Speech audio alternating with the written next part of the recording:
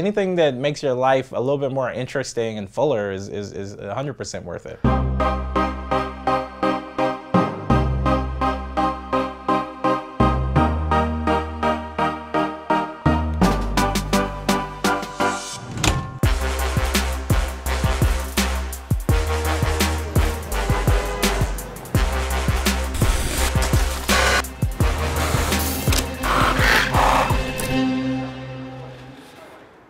I'm really excited about this next guy because he was on Fox for the last season of Laughs.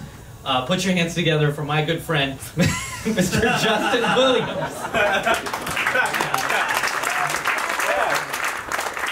Yes. See, none of you clapped for that show? Listen. Listen, I was happy to be on TV, but it's just one of those TV credits that people watch but not on purpose. So it's like the most unflattering I recognize you as a comedian moment. It's always like, hey man, my TV is broke and it only goes to channel 4 and it won't turn off. And at 1 a.m. after Saturday Night Live and shit, you came on. I was like, what the fuck is he doing on TV? My name is Justin Williams.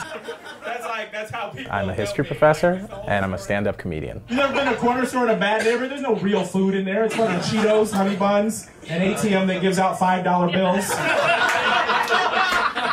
We tell all the young people watching this to pursue their dreams. Unless their dream is stand-up comedy, do not do that.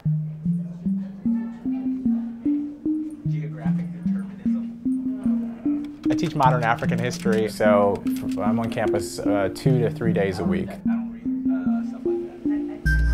For like the first 3 years of my job, I was dressing like Tucker Carlson. I was like wearing like a bow tie. I'm like, I'm a serious scholar and a gentleman. Because, you know, when you're like the youngest person on the faculty, you want to be taken seriously. Like, that's kind of the tricky thing with comedy. There, you know, a comedy club and a comedy performance is a space where everything is considered to be a joke. But if you take any sentence out of a comedy club and then you put it in a professional setting, then it's like, oh, I could actually get in trouble.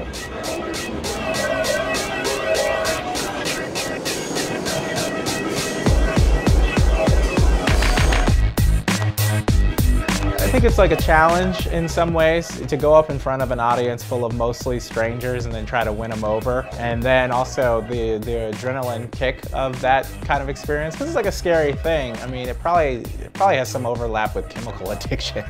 It's probably the same thing. Nobody remember, like, I like how we disavowed that guy like he wasn't on everything. It's like O.J. Simpson and MC Hammer were on everything for like 5 years. All right, well, you know, whatever. Hey, look, sometimes we go off the top of the dome, sometimes it hits, sometimes it just leaves you guys looking like the OJ jurors. That's what you guys look like, just I was always around in comedy and stuff like that. I went to a Paul Mooney show and his opener was very, very drunk. I go, oh, well, I cannot be drunk on stage. I knew I could do that. So I started going to the comic strip 2008, 2009, and I've been doing comedy ever since. This is the only city in America where it's customary that if a stranger attempts to talk to you, you should just walk past them. There are a lot of comics that do comedy where it was like, oh, that was a whimsical experience that did not address anything that is going on in the world. But that's not the kind of comedy I do. Give it up! To me, it seems weird to get up and not talk about anything. You gotta laugh, or you're gonna have a revolution. I don't know which one you want to choose, you know. Anybody ever talk to a stranger in this place? It's terrible. You give a stranger a half a second of your time. What happens? About 12 rap CDs you didn't want? Everybody's hustling so much in this city, you can see a dude bleeding from the head and on fire, and you'd be like, yo, I'm not falling for that shit again. He got me for $20 last week. Oh, the old businessman that just had a stroke on the train platform trick. Whatever. There's somewhat of a crossover between both jobs in the fact that the basic element is the same. You want to keep people off their cell phones for an hour. I like doing both. I tell people, I just want to continue talking to the people. And I have 2 jobs that allow me to do that.